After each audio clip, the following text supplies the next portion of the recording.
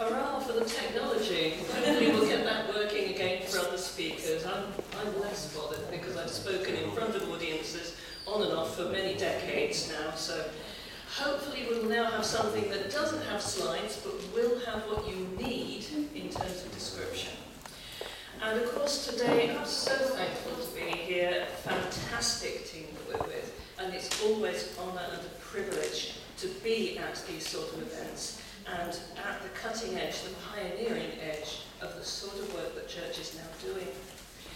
And this particular speech is about churches and communities as safer spaces. No such thing as a truly safe space, of course, but safer spaces for people like us, for people who are neurodivergent.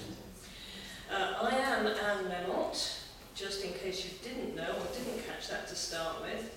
I'm disabled, I'm autistic. I've also been the author of the National Autism Guidelines, which are currently hosted, and I'm very thankful for this, by Oxford Diocese, but which also help inform various other policies and reports within the church. And I work together with a brilliant team for that, including some of the big charities. When we're talking about neurodiversity, I wonder what you do mean. Oh, hello, are we on? Hurrah! Thank you. Fabulous. Thank you. Sorry. Thank you, God. Neurodiversity, and of course we're talking about different neurotypes, mostly with this. So we're talking about autism. A lot of people think that is neurodiversity. Of course it isn't, it's just part of it. We're talking about dyspraxia, ADHD, Tourette's, dyslexia, many other forms of neurodiversity are now being discovered, now being taken seriously, thank goodness. And we're looking, of course, at these as being different, not broken. So important that when we're in church context, that we have churches that are responsive to this and realizing that people, although they may have their own personal views of their circumstance, what we mustn't do as churches is go up to them and go, "Oh, I'm so sorry." And that was the first thing anyone said to me when I disclosed, "I am so sorry, I will pray for you." I didn't know what to do with myself in that moment because it wasn't where I was. I was actually okay because for me it had given me answers. It had explained a lot about myself, that I was autistic.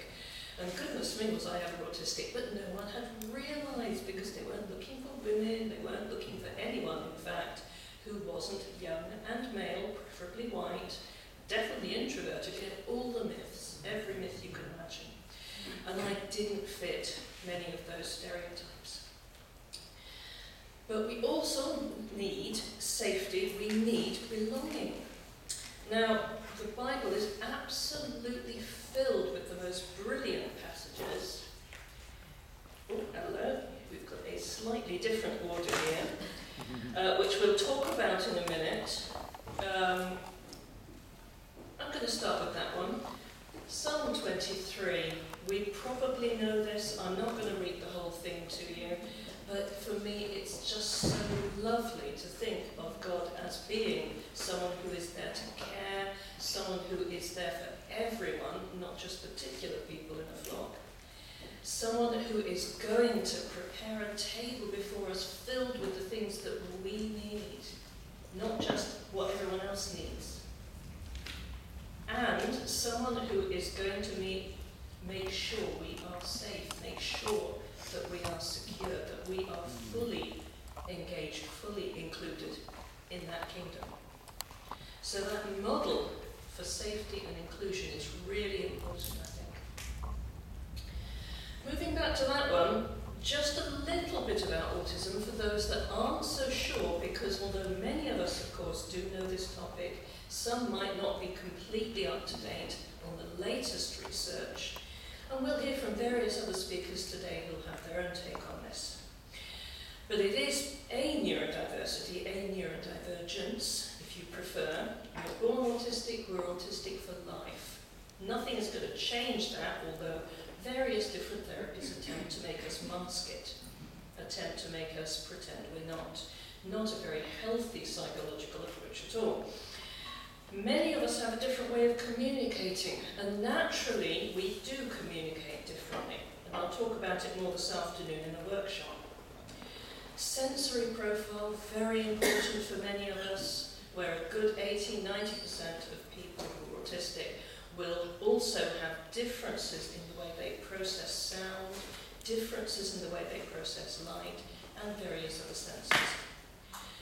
And most importantly, we know that this is all genders, all ages, all personalities, not just introverts. A lot of us are extrovert. All IQs. And we found out that only 15% of autistic people are currently registered as having a lower IQ. So that's vastly different from what we understood even a short time ago. All sorts of abilities, all levels of support needs, and those vary, of course, from circumstance to circumstance. And the photo I've shown here is a photo of a number of older people of various different ethnicities and genders. And that is as representative of autism as any other photo you'll see. And we tend not to think of it that way, of course. It was so caught up with this idea of being young boys. And then we sort of went, oh, maybe it's young girls. Goodness me, there's one or two females who are older, what are we going to do? But it isn't, it's every age of person. So little research has happened on many of those groups. What does it mean to be autistic and to read parts of the Bible, like Psalm 23, that talk about comfort and safety and belonging? Well, for me, it is about that banquet for all. It's about knowing that we can have the things that we need.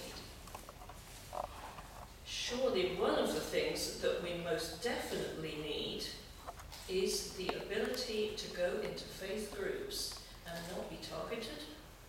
But that hasn't been a given. Because we've had, unfortunately, this very interesting, and I use the word interesting in its most loose sense, circumstance where we've had this huge inquiry with the IICSA, which have been looking at churches and safeguarding. And one of the statistics in there stopped me in my tracks, because we have realised from this, it's in this report, background report, that just about 50% of the children and young people that were targeted, that were brought out in this report, had been either disabled or neurodivergent. So there's huge targeting, obviously by a tiny minority, but huge targeting specifically of these vulnerable groups. So our churches really do have to think carefully about their narrative, think carefully about what they're saying from the front and everywhere else about safety, about respect, and about responsibility. And certainly I want to see far, far more done from the centre, which is another story. I won't go into it here, but they've not yet wanted to engage with this. And I think it's very good if they start to do so. Those needs for churches and communities to be safe havens. So what can we do? Well, for a start, we can partner, which is what we're doing here. We're not being done to by non-disabled, non-neurodivergent people. We're leading this conference. This is our conference. And yes, we're blessed indeed by those around us who have the space and time to enable that. We can co-produce. We can love in the safest possible way. And we can care as equals. There's a lovely little thing I found on the internet. I won't claim that I have done this, but it's about friendship. Friends who believe in you, friends who make you laugh, comfort you, chill with you, understand you, help you, play with you, stick up for you, trust you. How much do we trust people who are neurodivergent? That trust has to be there. We can also make sure we're commissioning training in some authentic way from people who are neurodivergent. Because at the moment we've got too much that's being done by other people for us without us. And we've seen even some of the very big conferences this year, national conferences, trying to do just that. They didn't get away with it, because because we're starting to get quite assertive, shall we say, and say, no, you're not. But goodness me, we need to do better than that. We can respect that there's different communication and friendship styles without having to say it's wrong. Glad of Dan talking about some of his experiences there. And we can also respect that we have different expressions of, for example, pain and grief and fear, without having to get books thrown at us saying toxic people and how to deal with them. I actually had someone give me that, just in case it helped. It didn't help me at all. I don't know what it did for them. We don't need that. It's not important to start branding people as toxic. What does that say about trust and love and togetherness and friendship? Nothing. And we can make it safe to disclose because we have so many people who are still in our church structures who, if they do know they're neurodivergent, they don't say. No way can they say. And again, you've heard a little from Dan as to what the obstacles, the obstructions that can be there. And some families, certainly church families, have gone to such lengths to disguise the fact that they have, for example, autistic children. Oh, they're not really autistic, no, they're just a bit quirky. Oh, no, I must mention the word. We've got to move away from that thinking. Every person is wonderfully made with the light of God within them. Every single person. More information aplenty today. It has been a pleasure to speak with you. We're very glad to talk to people as long as we've got the proverbial spoons to do so. If at any stage you try to talk to me and I run off, it's nothing personal. I will just need a little bit of me space. I'll find you later. But thank you so much.